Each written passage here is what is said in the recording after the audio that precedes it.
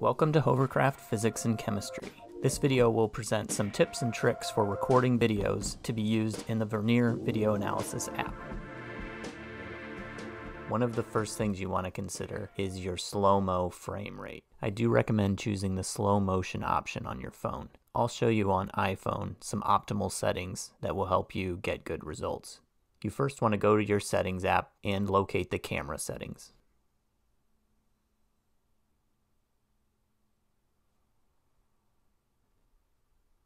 Select the camera settings right here.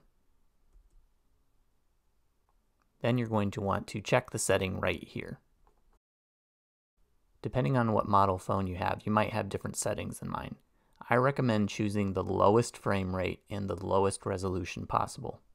This will keep your video files smaller and more manageable. Next, record your video. It's really important that you use a tripod or some other method to fix the camera. There cannot be any panning or moving of the camera in the video. I have to admit, I could have done a better job of making sure that my camera was level to the ground. There might also just be a bit of distortion in this video. Another important consideration is to include some sort of length reference in the video. Here, I've included a carpenter's level that I know to be 4 feet long. You could also use a meter stick if that's available. It's a good idea to use something with some high contrast color because you'll need to trace out the length of this item when you do the video analysis. The length reference item is used to scale the video and will affect all of your measurements. The length reference does not necessarily have to be placed vertical or horizontal in the video. It is important that whatever object you're tracking is the same distance from the camera as your length reference. If your length reference item is closer to the camera, it will appear bigger, and if it's further away from the camera, it will appear smaller. Both of these will affect the measurements. When you record your video, I would make sure that you hit record well before capturing the motion that you're interested in, and also letting it run after the motion is captured. You can always go back in and trim the video if needed. I'll show you how to do that next. You'll see here that I recorded a lot of extra video. The camera's running and I'm off screen.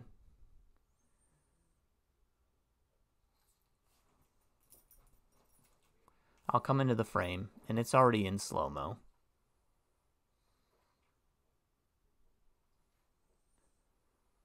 And of course I drop the ball. It's still in slow motion.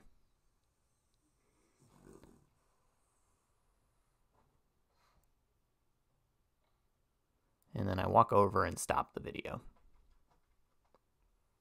To edit the video, just touch Edit in the upper right corner. The screen will change a bit, and you'll have yellow handles that you can drag to trim the movie at the beginning and end of the clip. You simply want to move those handles so that you delete any video that's not really necessary for the analysis. You can do the same at the end of the video. When you're satisfied with your trim points, click Done. Then you have some options. If you click Save Video, it'll overwrite the original file. I always think it's a good idea to save it as a new clip just in case you need to go back to that original file for any reason. My next recommendation is to trim the slow motion duration in the video. This isn't absolutely necessary, but it's important that the motion that you're trying to analyze is included in the slow motion part of the clip. Again, you'll want to go ahead and touch Edit in the upper right corner. Remember, we trimmed the entire video using the handles right here.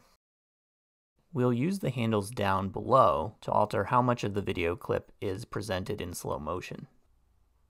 I can click and drag the handle on the left and right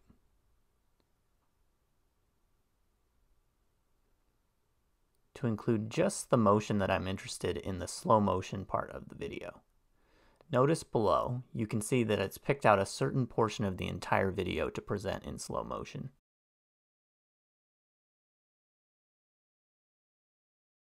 The last step is to move this video file to the device that you're using to analyze the clip. You use the share button down here in the lower left corner to do that. When you click on the share button, you'll have lots of different options. Here's what it looks like when you touch the share button. You'll have available apps that you can scroll through, and some settings below. I analyzed the clip on my Chromebook, so I had a couple of options.